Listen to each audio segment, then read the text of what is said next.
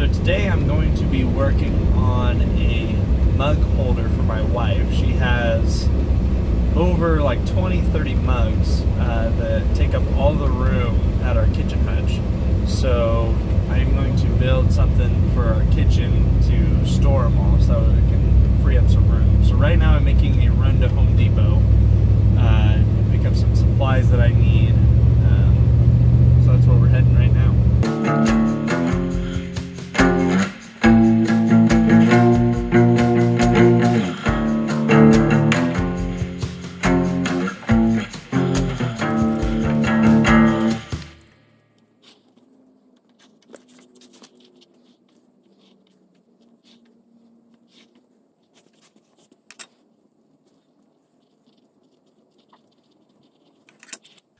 Okay, so we got a couple 5.5-inch width boards here.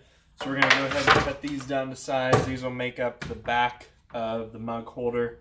So I should have enough here to get that. And then I'll go ahead and do a trim kind of a thing on the outside. Then we'll go ahead and drill the holes, get the pegs in, and we should get this done here pretty quick.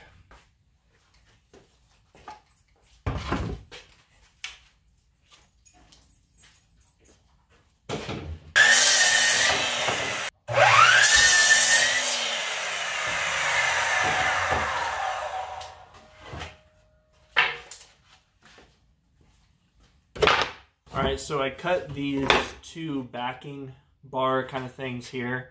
That's what's going to attach all these boards together.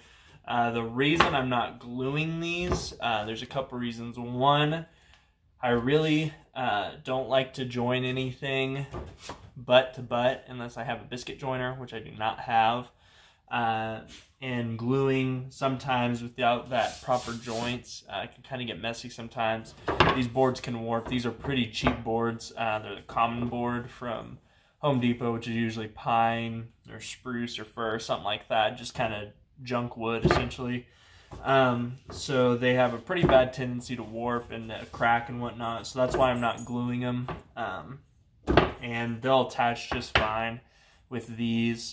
And I also kind of want the pallet sign kind of look to it. That's kind of what our interior of our house is decorated as. It's kind of more rustic. So that's kind of what I'm going for with the look here. And that's the reason why I'm not gluing it.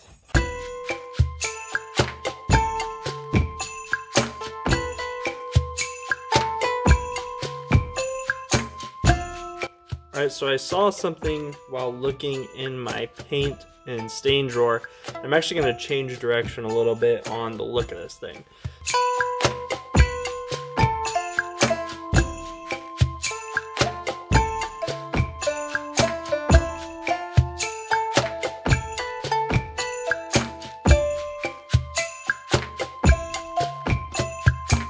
Alright, so that's kind of what I ended up with doing the spray paint a little bit. So didn't turn out quite like I wanted to. Had it bleed a little bit under the tape, but I'll go ahead and let this dry overnight, and then I can sand that out and clean it all up and whatnot. And then I'm going to take a redder type of stain to this top part to kind of make it look like a sunset silhouette. So that's what I'm going for right now with it.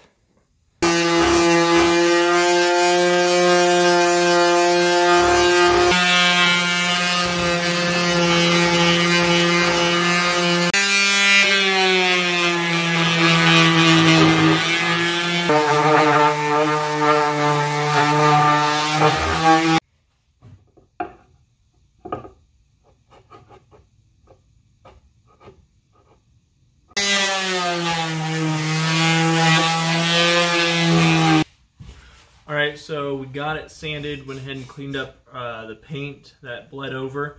So I'm going to go ahead and measure this out and drill the holes for the pegs that'll hold the mugs.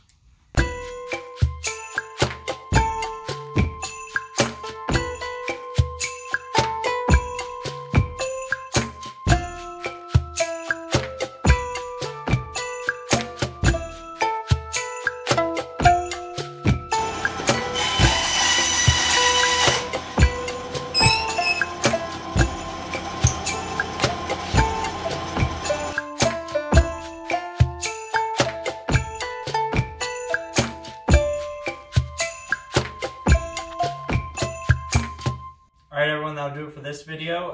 The mug holder is complete. I think it turned out pretty well. If you like what you saw here, go ahead and take a look at my other videos. Don't forget to subscribe and like. I want to thank my wife again for all the filler music that you heard in this video. As I said in my other videos, all the filler that you hear is actually from my wife. So big shout out to her. Thanks for watching.